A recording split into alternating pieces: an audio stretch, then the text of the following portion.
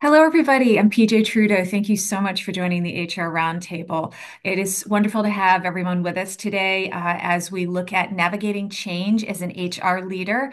I'm very happy to have with us today Allison French, who is the Managing Director of Alto Solutions. In an increasingly impersonal world, Allison is passionate about helping organizations and individuals make the right connections to create harmony and success.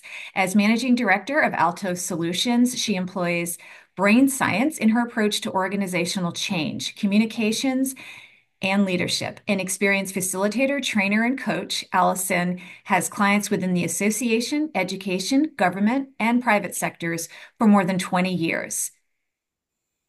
She's been facilitating strategic planning meetings, corporate retreats, and skills training workshops, as well as an in-depth change leadership and team assignments and strategic communication campaigns. So she's definitely had experience in quite a lot of different areas, and I think really is going to be able to provide us some fantastic tools today on how to navigate change. So Allison, let me turn it over to you. Thank you, PJ. It's great to be here today on this Friday morning, and it's nice to see everyone as well. I'm going to start with something that might look a little bit familiar. When we talk about change, we all want change, right? It makes things better. Everybody wants change. But when we go and actually dig deep and say, who wants to change, we get crickets. People don't feel like they actually want to change. And we want to talk a little bit about why that is. And in order to do so today, I'm going to start with something that might feel a little bit different for you. If you don't have your camera on, I'm going to ask you to put it on. We're going to do an opening activity that actually requires us to see each other. And you're going to kind of work through something that has to do with change. And then we're going to talk about it. So instead of jumping right into some sort of lecture, we're going to turn cameras on, be able to take a look at each other. What I'm going to ask you to do is to look through your Zoom, look at other people in the Zoom. Sometimes we don't do that. Sometimes we're just focused on what we look like, or maybe you're looking at me or you're looking at PJ. So what I want you to do is to pick someone else in the Zoom right now. Pick someone else in the Zoom and I'm going to ask you to observe them for about 30 seconds. I know that sounds like it's going to be a long time, but we're going to just pick one person, look at them, look at their face, and if there's anything around them, notice their environment. And so I'm going to give you 30 seconds in about 2 seconds now. Go ahead and just observe them silently.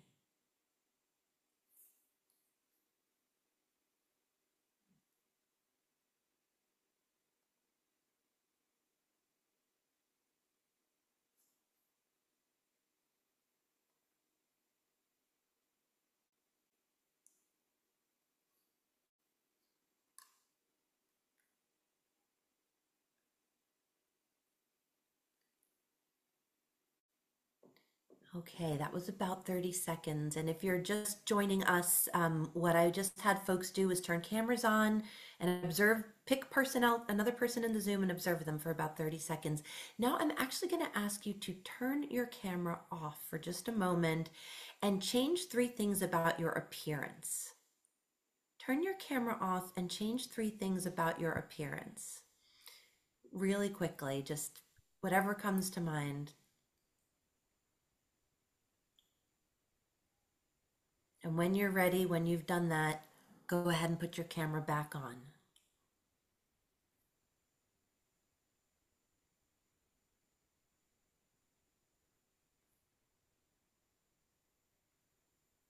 Now, as we're putting our cameras back on, see if you can find the person that you were observing. And what I want you to do is chat them and tell them what they changed. See if you've observed the changes that they made. So if you go into the chat and you can just private chat them and say, hey, I noticed that you did X, Y, and Z. Are those the changes that you made? See if you can get some confirmation on that using the chat.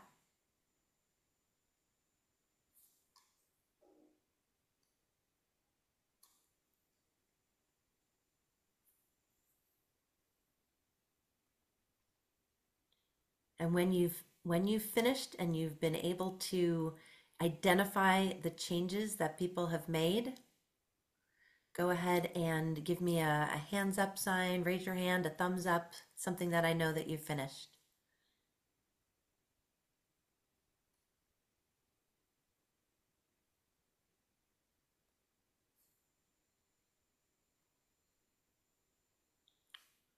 A couple of more thumbs up.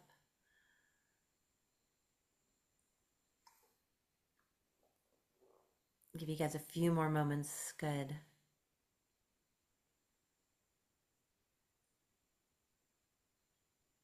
All right.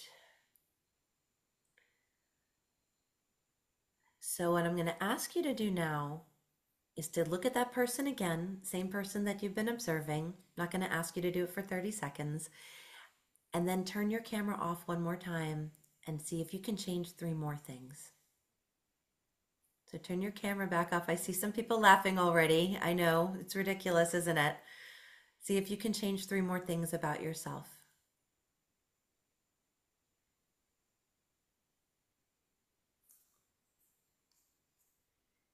And when you've done that, put your camera back on and do the same thing. Identify, talk to the person on chat and see if you can figure it out.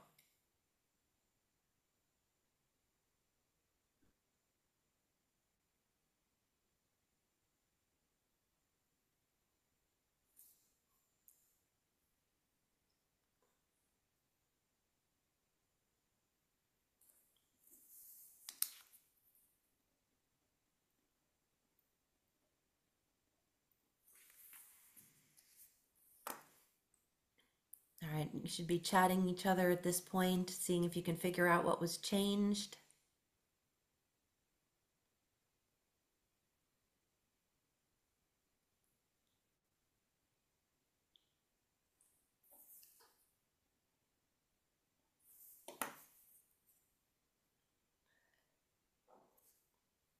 All right.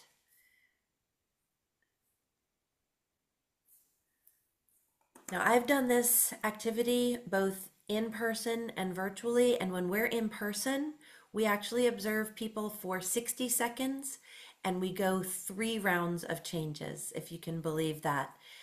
And it's a little bit of a sneaky exercise because most people think that I'm just asking you to be observant of changes. You know, what are the things that people are changing about themselves? Are we observing them? But it's more than just that. This activity models 7 change dynamics that people go through during change. So I want to walk you through them real quick, and please feel free to use the chat and talk about your experience with it. I'm going to give you some examples as I was observing, but please use the chat and share your experience with these different change dynamics. Because the first change dynamic is that people feel awkward. They feel uncomfortable, ill at ease, and self conscious.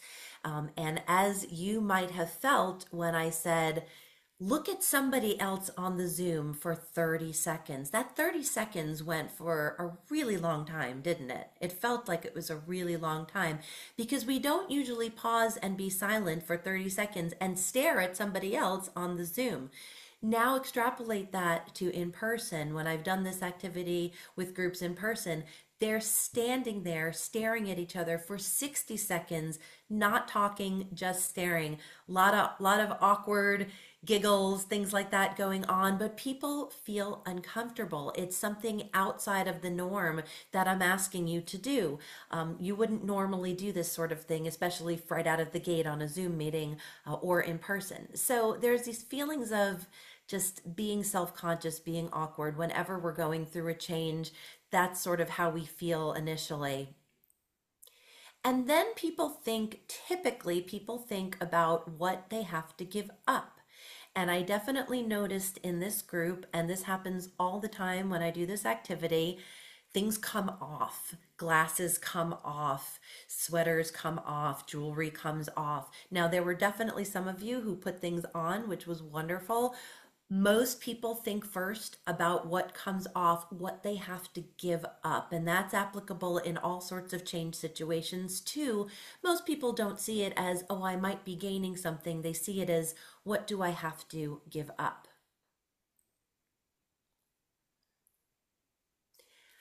How many of you felt like you were kind of alone in this? Like you sort of had to figure this out. I see some nods, some smiles that you kind of had to figure this out all by yourself.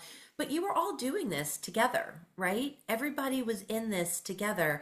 We weren't all just in our own little bubbles doing this. Everybody was doing it together. And when I do it in person, we actually, see that people are doing it. They're standing around and they're doing it together. And people can feel alone even though everybody is going through the same change. People are concerned that they don't have enough resources. Here we are on Zoom. I'm asking you to change things. What in the world can I change? Especially, I've asked you to change three things, and then I've asked you to change three more things. So some people just put things back on, right? But people are concerned that they don't have enough resources. And I want to give a couple of shout outs. I noticed Taylor, I noticed Cheryl, and I noticed Crystal. All of you grabbed something. It wasn't just taking off glasses or changing your hair. You grabbed a mug. You grabbed a lot of coffee mugs were in the frame. That was changing something. You had something at your disposal there on your desk, on your table, and you grabbed it and you held it up, and that was changing your appearance. A lot of people don't think about that. They don't think that they have resources when there are actually resources in front of them. So that's something else, and I'm really happy to see some people actually went a little bit outside of just what can I change on my person and use some of the resources that were available to them. People are at different levels of readiness for change. Some people said, "This is fun." I think I saw in the chat that Stacy said, "This is fun." I bet there's some of you that were like, "Oh my gosh, what is she doing to me? This is awful." Right? People are at very different levels of readiness for change. This is a very different activity than you've probably done in the past. And some people embrace it and some people don't. And when we're leading change or when we're in a position of HR and we're watching change happen around us and we're going through change, everybody's going to be at a different level. And there's nothing that says we can't sort of reach out our hand and help them. In this activity, when it's done in person, I also say to people, and this goes to everybody feeling alone, this goes to people being at different levels, and this goes to resources. You can help each other as well. So when I do this, when there's people physically in the room, I say, there's no reason why maybe you're standing back to back with the person that you're figuring out the changes for, but maybe I'm looking at somebody else. So I'm standing back to back with PJ, but I'm looking at Christy. And so, Christy, maybe you and I are swapping a jacket or something like that. Maybe we're using each other's resources and we're helping each other. These are things that people don't automatically think about when we're going through change. The sixth change dynamic is that people can handle only so much change. Again, I did this round two times with three changes. In person, we tend to do a little bit more with it. And I've noticed that people sometimes just flat out give up. They just sit down, they're done. Some people didn't even want to turn on their screens and participate in the activity, and that's fine and that's understandable. But people are at different levels of readiness, and people can only handle so much change. When I asked you to do it a second time, I saw some people go, "Oh my gosh, I can't handle that. I can't make another three changes." And then finally, when the pressure's taken off, when there's not something that's kind of prompting us to go forward with the change, we revert back to our old behaviors. We all put our glasses back on. We put our jewelry back on. We took the hood back off. We did all the things. We did all the things that were the way they were in the beginning. We reverted back. Now, I don't necessarily expect you to keep your glasses off because you probably can't see what's going on if you do that. But it's just a modeling of what people go through during times of change.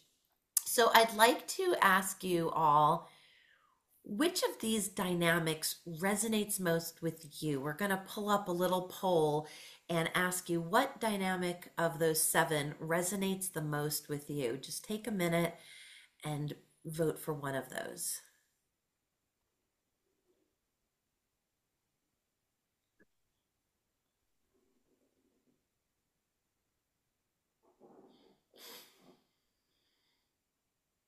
We'll give it a few more moments.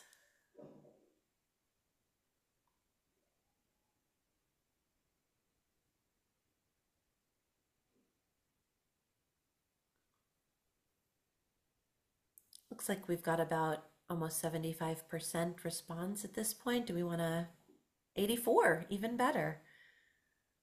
Do we want to share the results? So about 19% feel awkward, 10% thinking first about what you have to give up. Not a lot of people feeling alone. That's actually really great. Everybody's going through the same change, so you have that connection with other people, which is really important. The resource question and the levels of readiness, those are the two big ones. And then being able to handle only so much change at 19% and reverting back to old behaviors at 5%. So it sounds like this idea of just these levels of readiness for change and being concerned that there's not enough resources are the ones that resonate most with this group. So let's talk a little bit. And again, please feel free to jump in on the chat if you have questions, if there's anything that comes up that resonates with you that you want to share. I want this to be as interactive as possible. And I want to share this model of transition and change that some of you may have seen before. It's created by William Bridges, who wrote Managing Transitions.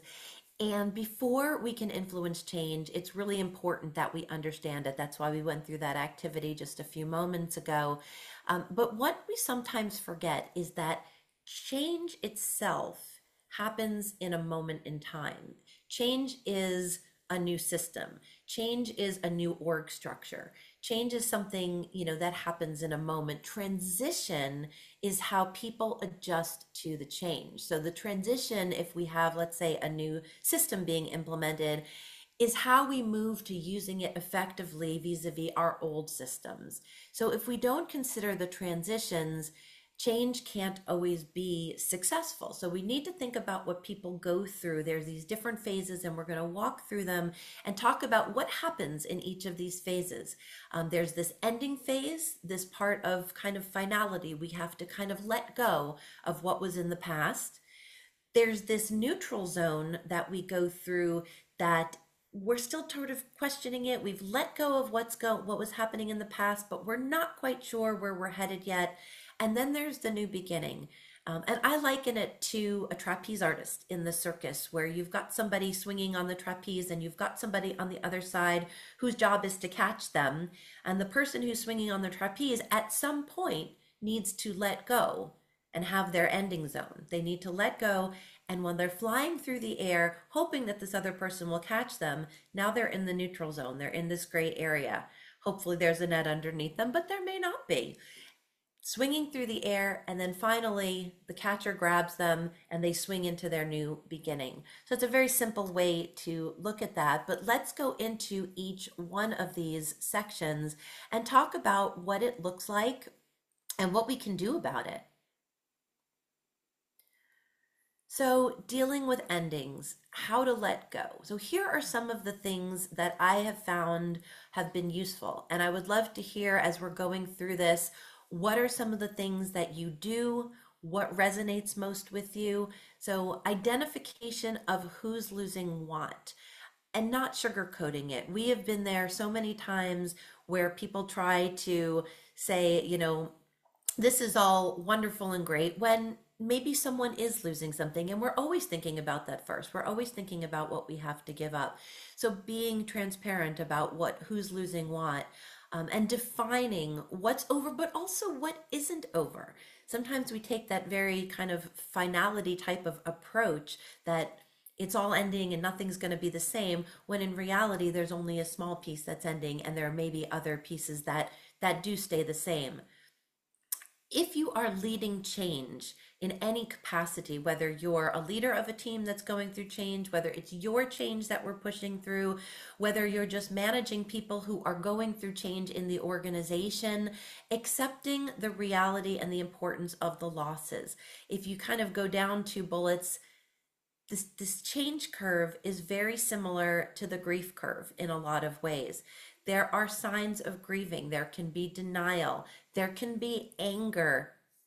And then eventually there's acceptance, but that doesn't come quickly. So really understanding that you might be seeing in this beginning phase, this ending phase, you may be seeing some signs very similar to grieving. And as leaders and as people who support others, we want to acknowledge whatever people might be feeling as a loss openly, sympathetically, empathetically, being there to listen to others, and requesting and providing information again and again as much as possible. What you know, when you know, being able to share that. So, what resonates with you? Either come off mute or type into the chat. What resonates? What have you done? What's something else that you might have done that's worked out for you in this sort of ending zone where people are trying to really grasp what's over and how to move on from there? Yeah, Lucille. This couldn't come at a better time. Um, my CEO has decided to retire, and on the heels of that, my COO has accepted a new position.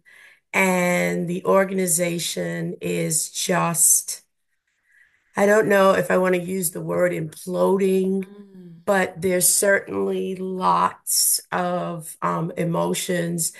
And I appreciate acknowledging that there are signs of grieving going on yeah, and making sure that there's space for people to express it in in a safe space.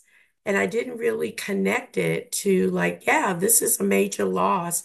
Our CEO was highly revered, yes. beloved in most spaces. And his departure, again, on the heels, is really kind of rocking the organization. So this is really helpful to acknowledge it and see it Mhm. and, develop strategies to embrace and prepare for it. Yeah, thank you for sharing that. I mean, when there's a beloved leader and they leave, there's a lot of grief that's going on in the organization, and there's a lot of uncertainty too as we move into that next zone. Even if we've accepted the fact that this leader is leaving, what's next? Where are we going? Is the new leader going to be the same as this old leader? Are we going to love them as much, or are they going to treat us the same way? We just don't know. And And that does, Allison, don't we take a lot of that on as as HR as the ones that have to kind of fix that and make sure that yes, everybody is okay? And then you add in the fact that she's got another executive leaving in addition, so that's even yes, more change. And it says HR, what do you do? I mean, there's only so much we can do, and maybe right. we're grieving a little bit too, and we're having to deal with Yes. the loss of that. So it's a lot. There's no doubt. That's a really important point, and I'm going to talk a little bit. I know when we got the sort of question as people were registering, a lot of folks talked about overwhelm, and I'm going to get into that in a little bit. PJ, what you brought up about the fact that you are also grieving it is really important because I think as HR professionals, we have the weight of the world on our shoulder to take care of everybody else, but we need to take care of ourselves too. I recently did a talk about kindness and being kind to yourself before you can be kind to others, putting your own oxygen mask on first, essentially. And I think that's really important is to acknowledge it within ourselves and just even just naming it is really important to be able to say that, hey, I'm feeling this. And that also allows you to be more empathetic to others because they can see that vulnerability in you that, you don't have to be the one who's just standing there strong. You can say, this impacts me too. And, this is a big loss, really kind of getting to that level and acknowledging it. And I think that engenders trust. Yeah. So we're going to talk a little bit about, your brain on overwhelm, and I want to talk about this neutral zone because once we've sort of accepted what's ending, we're in this area, this very, very gray area. It's a lot of anxiety. Sometimes motivation drops. Sometimes we fall back on old weaknesses. You feel overwhelmed. You may see some polarized views within the organization. So really recognizing all of that for yourself and for the people that you're working with, I think is really important. And then thinking about how you can strengthen the intra-group connections and how you can create, maybe there's some sort of forum or something that you can create that's temporary, but that helps people kind of manage this zone of uncertainty, of anxiety. A lot of times, this is where creativity emerges too, and people may come up with ideas that we haven't thought about. So maybe in the case of, the leader changing, maybe there's some person that's come up with an idea of what the new leader can do when they come on board. And maybe there's a way to socialize that within the group. There may be some creative ideas that pop up, but really understanding that this is going to take a little bit of time and we don't always have the time. And that's the part that's the hardest, is that these things happen very quickly and we don't always have the time. But the change is taking place during this uncomfortable zone. And I do want to talk for a moment about this transition process and what happens in a state of overwhelm, because I think it's important for us to understand for ourselves and for others what happens when we're in the transition process to our brain. So there was a book written, I don't even know how many years ago now, called Overwhelmed by Bridget Schulte, who was a former Washington Post reporter, and she's just come out with another book just recently. But she cited a study by Yale researchers that used brain scanners on otherwise healthy people in a state of overwhelm. And what was happening is that we have our prefrontal cortex, the part of the brain that is wired for rational thinking and for getting us through, the day to day, all of the intellectual type things that we do. But what was going on in a state of overwhelm is that the prefrontal cortex was essentially shutting down, and the older, ancient part of the brain was taking over. The amygdala was hijacking the rational part of the brain and was releasing cortisol, which is the stress hormone, right? And so the stress hormone cortisol is released. It releases glucose into the body. And what happens is that our unnecessary, I put that in quotes a little bit, our unnecessary functions shut down and we go into fight or flight.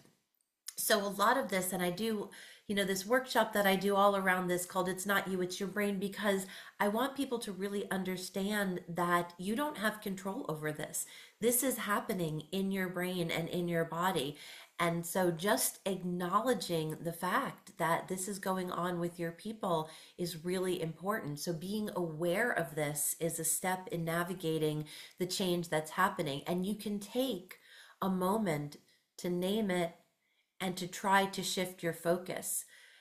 I'll give you an example of what happens when you're going into overwhelm. I'm going to talk about my my child for a moment. I have a middle schooler, and last year was the first year that they started middle school, which was an enormous change for them. It meant waking up an hour earlier. It meant catching a bus, which they'd never taken before. It meant having 7 different teachers throughout the school day. And they came home the first day, and I immediately said to them, "How was your day?"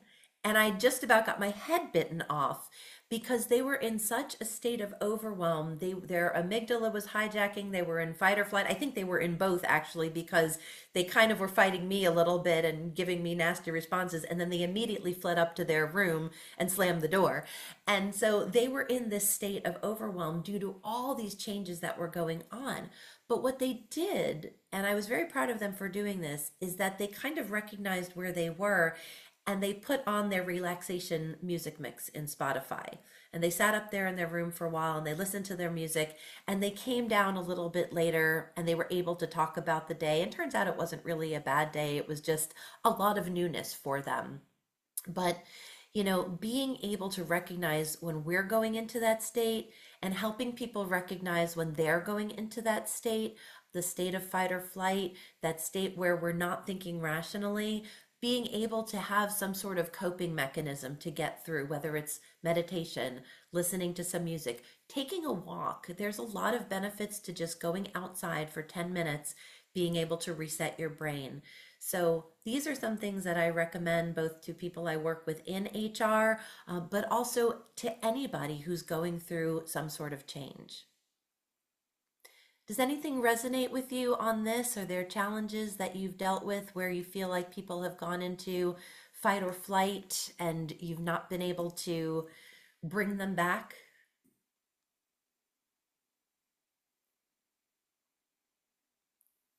Allison, I have a question. Please.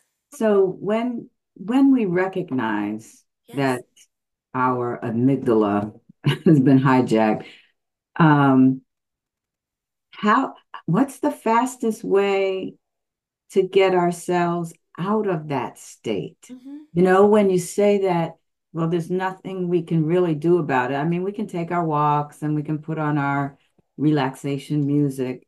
Um, but is there a concept of how long it takes to get Hmm. unhijacked?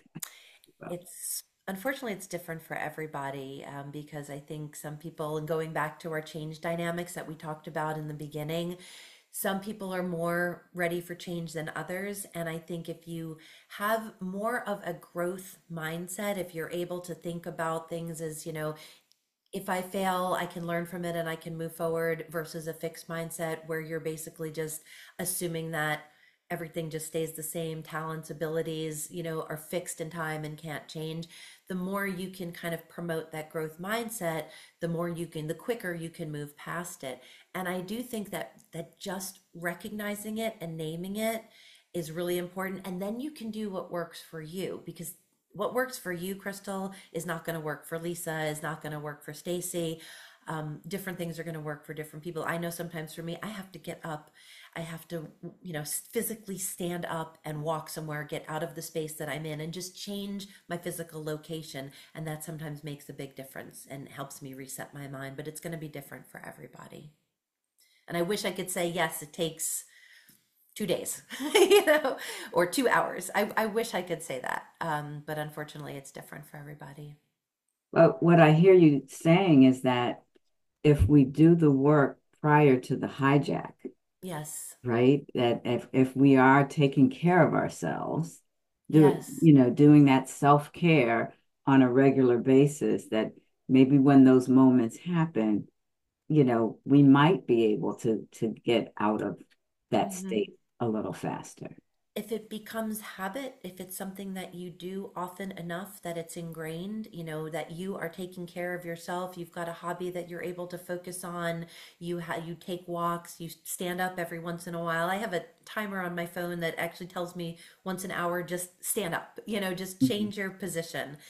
And I think if you just get into the habit of doing that, it'll become easier. Yeah. Yes. Thank you Thank for that, Crystal. I appreciate it.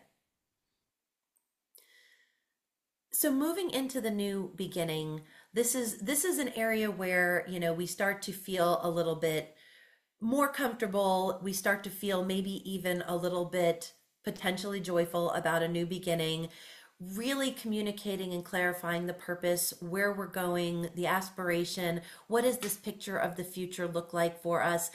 Without being too sugar coaty about things, but really what are some of the benefits?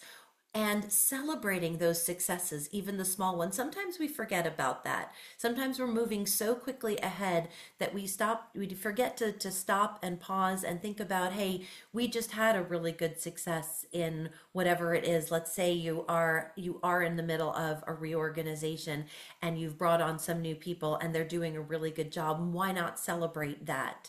Why not have something that brings people into contact with one another to get to know each other and celebrate the successes that you are having in this sort of new beginning? So, I want you to, for a minute, think about a change that's happening in your organization and think about what transition stage you're in right now. Is it an ending? Is it sort of that neutral zone? Is it a new beginning? Or are you not sure? So, I think we have a poll here. Yes.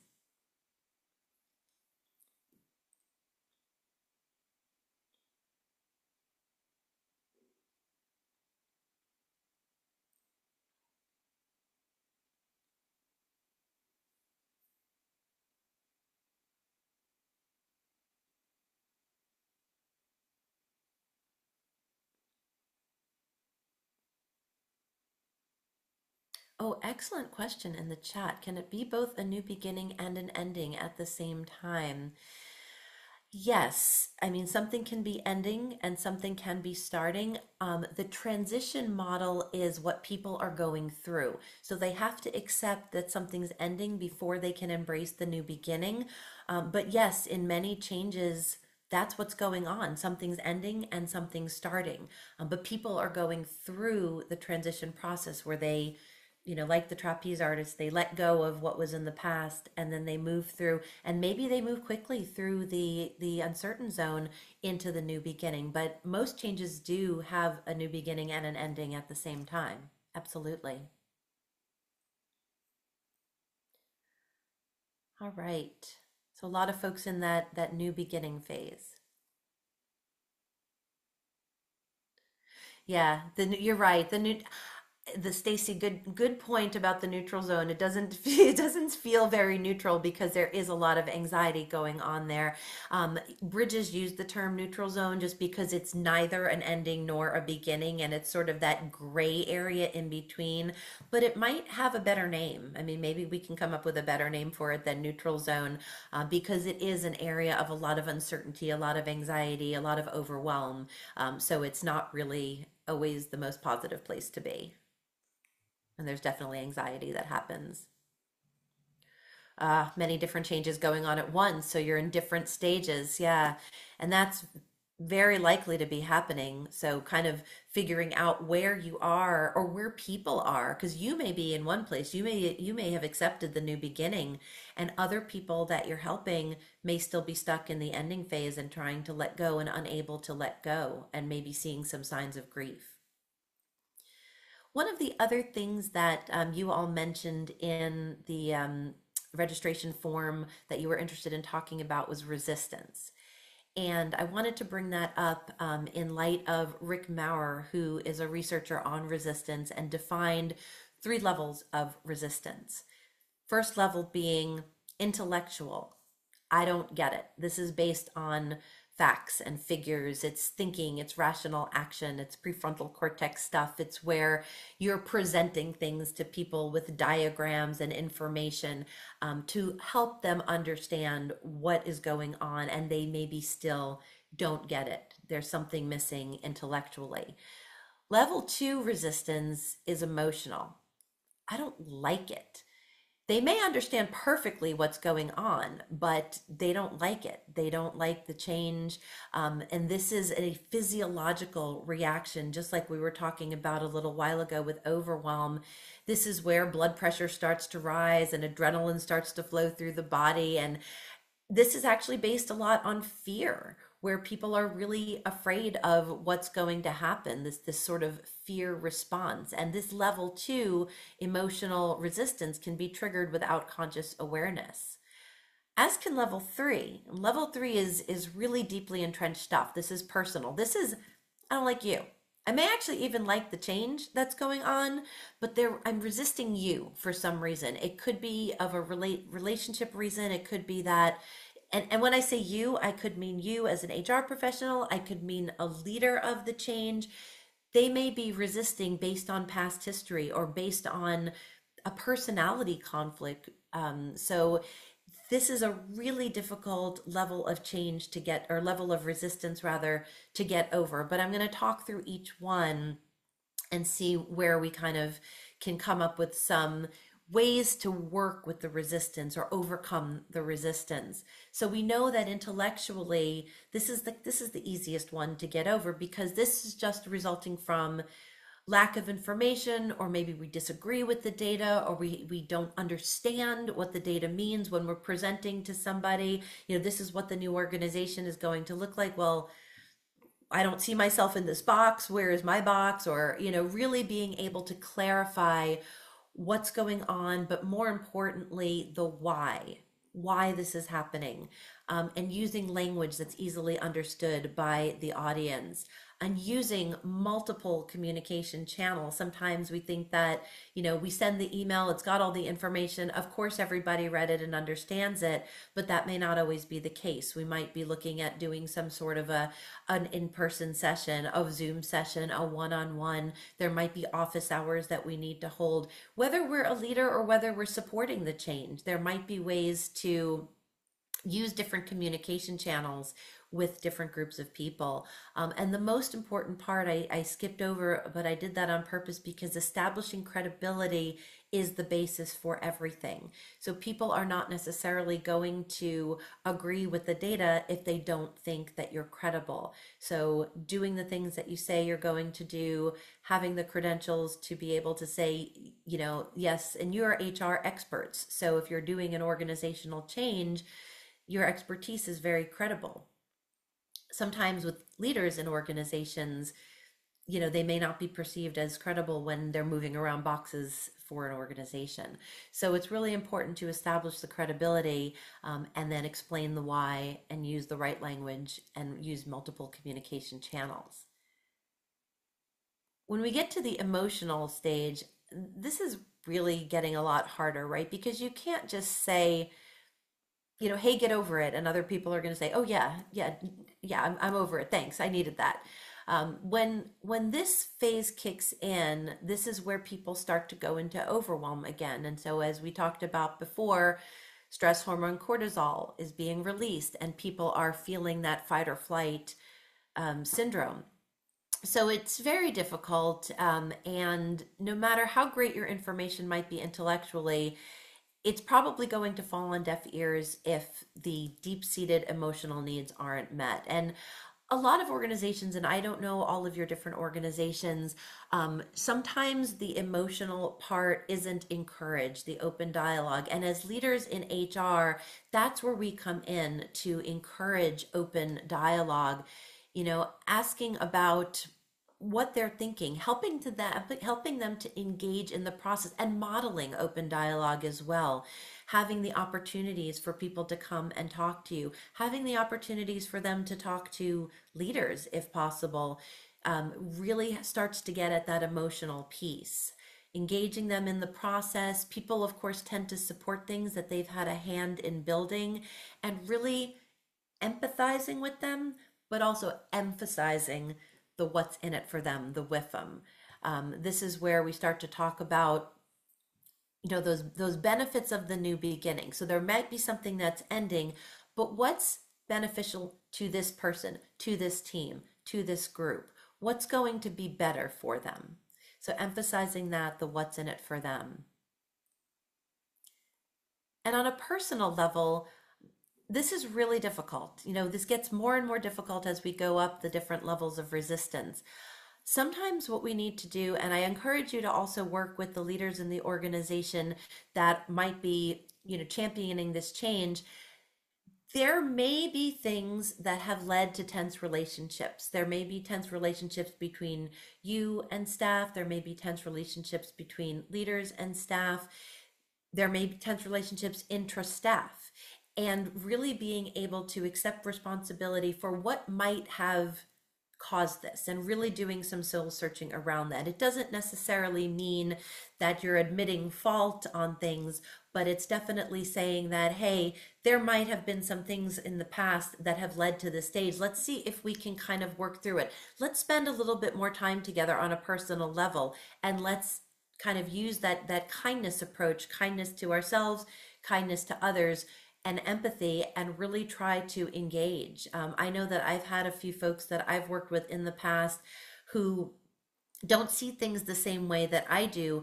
And until I had a chance to sit down with them one on one, and maybe even start the conversation just connecting with them on other things, maybe it's about their kids, their dog, the last vacation that they took, something that gets into positive affect, and then really trying to pull back the layers and uncover what the issues are. It's really important that we connect with people on an individual level, that we keep the commitments that we've made.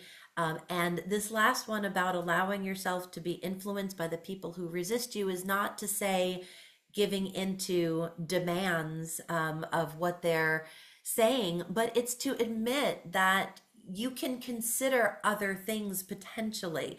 There might be something that somebody comes up with, especially in that gray area where sometimes the anxiety brings creativity.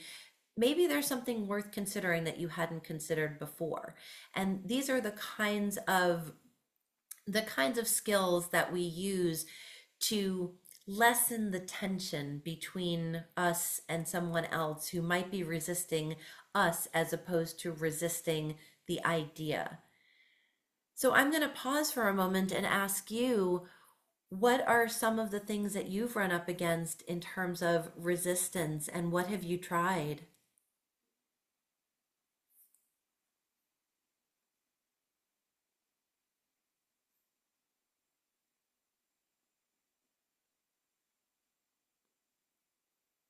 And I know resistance is big. Anything that comes to mind, feel free to use the chat as well.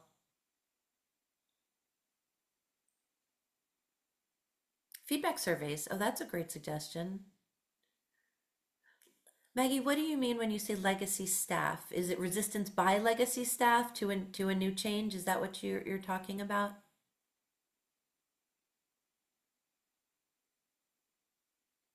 I assume extreme resistance. Yeah.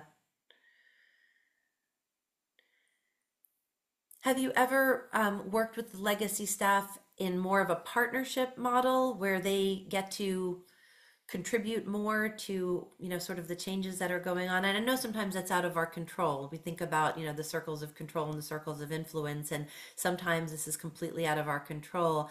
But any opportunity to get them more engaged and involved in the changes that are going on, or they completely resist that too. They don't even want to be involved.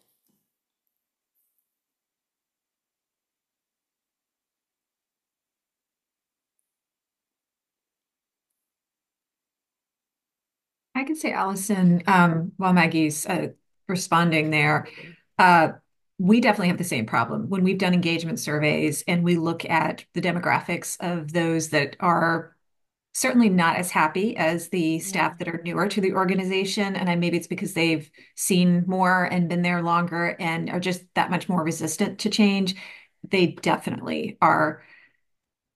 I would say they definitely are unhappy. There's no way around it. And it's hard yeah, when you've got employees that have been there for so long. They don't want to deal with change. They don't want any part of it because in their minds it was better before. Anything you do right. is always better. Right, right. And that's a really hard shift to make because that's so deeply embedded. Have you, when you work with them, what are the kinds of things that you've done to help them see like maybe small benefits? I mean, they're never going to buy in to the big picture, right? They're always going to say it was better in the past. But have you done anything to help them recognize that there might be small benefits of the change, like maybe something that's in it for them specifically? Like, will they have more of an opportunity to lead in the new organization? Will they have an opportunity to get recognized because their legacy? I don't know what would Yeah. resonate with them because each person is different, right? And we all have different motivators. But I'm curious as to whether any benefits have been cited that have helped sort of move the needle just a tiny little bit. Yeah, I would say it looks like Maggie's saying that they've launched Mhm. community conversations. I was just about to say something very similar, having one-on-one conversations, having listening sessions with small groups, Yes. allowing them to feel heard. Yes, yes, I think that's great. I think that's really important. And that's also the communication in multiple ways and multiple forums, to have small groups, to have one-on-ones.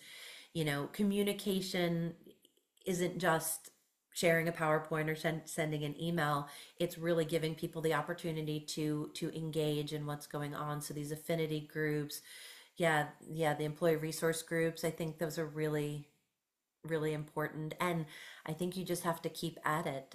It's not going to be a quick process, especially with employees who've been there for a really long time.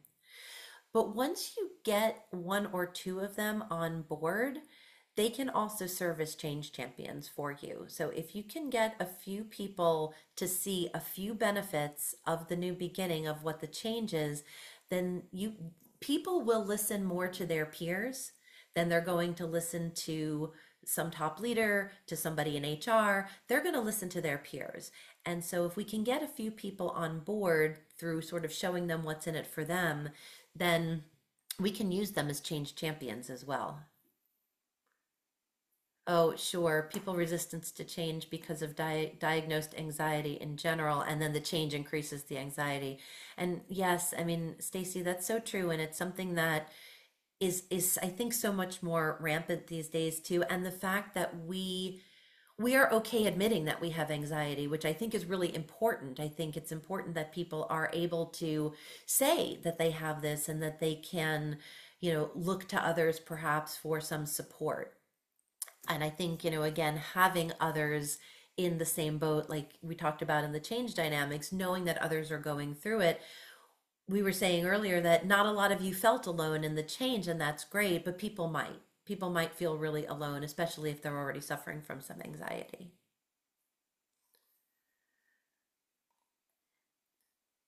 So I want to talk just for a moment or two about sort of this idea of resilience and what do you do when things don't go the way that you hoped? We're trying a lot of different activities. We're trying to engage people. We know that there's anxiety. We know that the amygdala is hijacking our rational brains. And we need to be able to also understand that we are telling ourselves stories about what's going on with people in the organization, and everybody is telling themselves stories as well. We are the stories that we tell ourselves, and I'm sure a lot of you are familiar with the work of Brene Brown, and you might remember a story that she tells about a time when she and her husband were at their lake house and she was really looking forward to going for a swim with him. I see Crystal's nodding. Cheryl, we've heard this one before. And it's all about the stories that she was telling herself because she was really looking forward to this outing. And she got in the water and she started swimming. And, she turned back to her husband and made a comment about, oh, isn't this wonderful? I'm really enjoying this with you. And he kind of just made a very non-committal reply, like, uh-huh, and she said, well, what's going on? He's usually more ebullient about things like this. Um, and she kept swimming for a little while and she said, oh, isn't this wonderful? Steve, aren't you enjoying this? And he just kind of grunted again. And then she started telling herself all these stories that, oh my gosh, Steve isn't enjoying himself. It must be me. He must not like swimming with me anymore. I must look terrible in my bathing suit. All of these things that she's telling herself. And finally, she gets out of the water and she's just really frustrated now because he hasn't been enjoying this experience that she was so looking forward to. And she finally asks him, Steve, what was going on when we were in the water? It seemed like you were really not enjoying things. And I was hoping to share this wonderful experience with you. Is it me? Is it what I'm wearing? Is it, what's going on? And he says to her that, last night I had this terrible nightmare that we were out swimming and a boat came by and almost killed us. And I had a panic attack. I was literally having a panic attack, and you were asking me all these questions about how I'm feeling, and I couldn't respond. And then all of a sudden, she realized she had been making up these stories and been telling herself these stories when in reality, he was suffering through something else, and she didn't even realize it. So we are the stories that we tell ourselves. And just like with the overwhelm, it's important that we recognize the gaps that we're filling in with our own stories and telling, listening to other people talk and trying to help them understand their stories is really something that we can do. Sharing ours, listening to them, trying to help figure out what are those stories that we're telling ourselves and what are other people telling themselves as well. I know we're starting to get short on time, so I want to go to my last slide here about what do we do next? And we've talked about a lot of these. This is a bit of a recap, but being able to understand the dynamics of change and transition and seeking out information, using all of your available resources. Some are not immediately obvious to you, like the coffee cups that we used in the beginning exercise, asking questions, answering questions, engaging, being aware of your own emotional state, being aware of others' emotional state is really important. Being able to name it, and it's okay. It's okay to experience the grief. It's okay to experience the anxiety while you're moving through these phases of transition. And it's okay for you to put on your oxygen mask first. Look to others when you need support. Provide support to others when you're able. Be mindful of the stories that you tell yourself and give yourself credit when you successfully navigate change. We don't always do that. We sometimes just move on to the next. Celebrate the wins, give yourself some credit. This is really tough work that we're doing. So I think we have a minute or two for any further questions, and then I have one closing slide to share. So any other questions or comments? I know this is really tough work.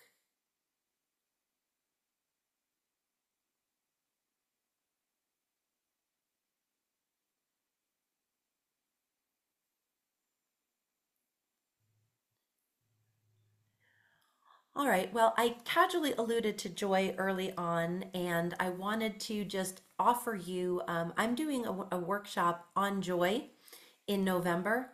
And if any of you or any of your people are interested, I would like to gift you a registration. I would love to see some of you come. We're going to be talking about ways to reframe your experience in terms of joy and joy junctures and building joy practices. So this is also a way to kind of the opposite of grief when we're talking about going through the grief process. How do we come out on the other end and have some joy? So I've been working with a friend of mine who's a professional artist, and we actually use a lot of her artwork in the session. So we'll send out these slides, and you'll have this link and the code to join. If you are interested, I'd love to see you there. And reach out anytime. I'll send you all my contact information. Please feel free to reach out, connect with me on LinkedIn. I'm always happy to have even a short conversation. We could set up a 15-minute conversation and talk through some of these things. Always happy to do that. Allison, we can't thank you enough. I think that as we're seeing in the chat, so many of us are already dealing with challenges, have, or unfortunately will be dealing with them in the future as things come up. And a lot of times we're not even aware of what may be coming, or we are, and then trying to figure out how best to deal with that. So we can't tell you how much we appreciate all of the guidance and the resources that you've offered. And as Allison said, please make sure that you're looking at internally as well and applying these things to yourself, because there's so much that we can do for others, but do make sure that you, as she said, put that oxygen mask on first, and definitely make sure that you're taking care of yourselves. Thank you again, everybody, so much for joining us. We hope everybody has a great rest of the day and has a fantastic weekend. Thanks, everybody. Bye.